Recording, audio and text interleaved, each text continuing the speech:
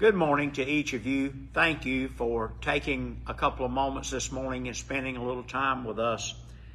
Appreciate you doing that, and I don't take it for granted today. Have a little something on my heart, and I'm sure that it is based upon the fact of events that have taken place this week. Yesterday, I had the privilege of serving a family and preaching another funeral. It seems as a pastor that comes way too often. But yet, on the spiritual realm, we understand it is the victory of this life, the celebration of the fact that another child of God has reached home. And with that thought, we celebrate that and we rejoice in that today. But what that also does this morning is that produces a certain level of understanding of the uncertainty of life. The fact that it is appointed to each of us that we're going to live this life, but it is also appointed unto us that we are going to die. And that's really the topic I want to talk to you about this morning, and it's not a topic that I want to produce negativity in our life, because we as children of God believe that that is one of the greatest opportunities that we'll ever have, and that is to end this present life and step into the next life. Now, the reality of that is there is a great deal of anxiety that oftentimes comes with those thoughts, because we love the present so much. We love the life that we're now living. We love and embrace the privilege we have to enjoy our family, our friends, our neighbors, our loved ones. But the certainty of this life is that it is appointed unto man once to die, and the Bible declares after that the judgment.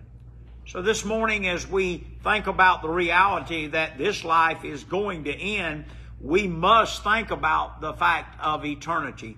And friend, I wouldn't be much of a pastor today if all I ever shared with you was great news and good news and celebrated the goodness and the blessings of God, unless I also took a moment of time this morning and shared with you about the reality of life after death. And you and I are going to live somewhere. And I'm thankful that our Lord Jesus Christ came and made a way that each of us, all of us, every one of us have an opportunity to embrace the forgiveness of our Lord Jesus Christ, to enter into a relationship with Him, accept Him as our Lord and Savior. You see, because I believe that eternity is not based upon religion. Matter of fact, if you were to ask me today, I'm just really not that much of a religious guy, because you see, I believe that religion is bound by heresy. I believe that religion is bound by idolatry, if you will, because many times we feel like that if we do certain things or if we act a certain way, then somehow, some way we'll become pleasing to God and therefore be able to earn in some way a right into eternal life. But can I just share with you today that the Bible declares unto us that no man cometh unto the Father except through and by Jesus Christ His Son? Friend, can I share with you today the only way to go to heaven, the only way to be able to experience the joy of the bliss of a wonderful place that we identify as heaven is to be in relationship with a man named Jesus? It's not about how good I can be or can I be perfect in this area? Can I grow enough in an area of my life where I can be pleasing to God? Because the Bible says that God created man, that's you and I, in His own image. And so can I just share with you today that what God desires out of you and I is just simply a relationship where we love Him, honor Him, respect Him, stand in awe of the God that we serve, but also understand today that He's paid the price for our salvation, and that you and I can join Him at a level of expectation today to know that God is for us, God is not against us. God is our greatest fan. And matter of fact, I even heard one preacher say it like this, and it kind of tickled my fancy, if you will. He said, we're simply the apple of His eye. Can I just tell you today that Jesus Christ, the Son of God today, the only begotten Son, He thought you were to die for? And friend, that's not on some level where one day you reach a place of perfection, but that's where you're at right now. With all the blemishes of sin, with all the problems of this present life, with all the things that maybe you or I would look in the mirror and categorize ourselves and say, you know, I'm falling short here, I have shortcomings here, I'm a failure here. But God so loved the world that He gave His one and only begotten Son, that whosoever That means me as a failure. That means me when I'm falling short.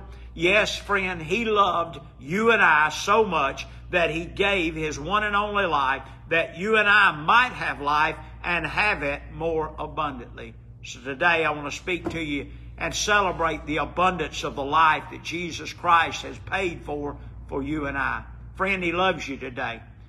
And He don't love you today based upon the good that you've done. He don't love you today based upon how well you have performed or how well you may have acted in certain situations this week. No, Jesus loves you and I today.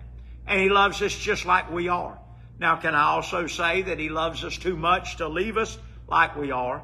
And He said that I come that you might have life, not just life, not leave you in the life that you are now with your shortcomings and your sin and the failures of this present life, but He said, I come that you have life and that you have it more abundantly.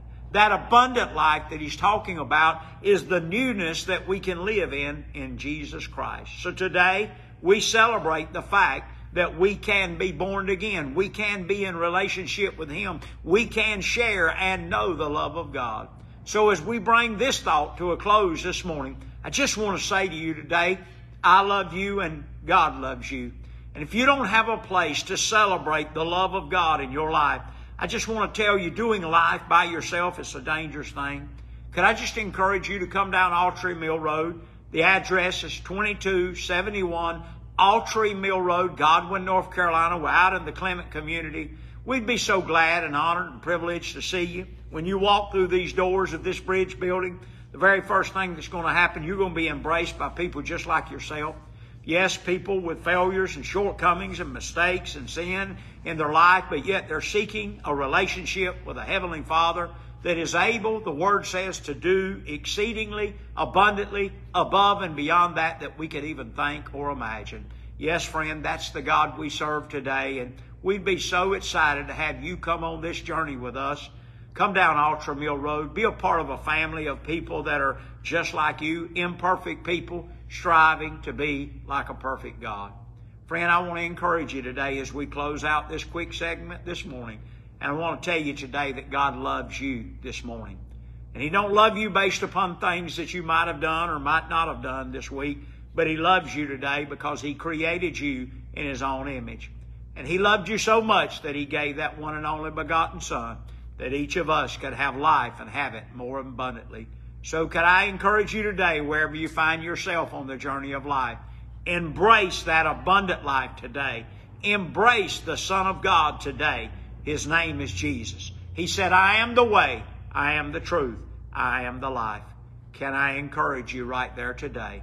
May God richly bless you till I see you again. Thank you for joining us this morning. God bless you all. Pastor Eddie.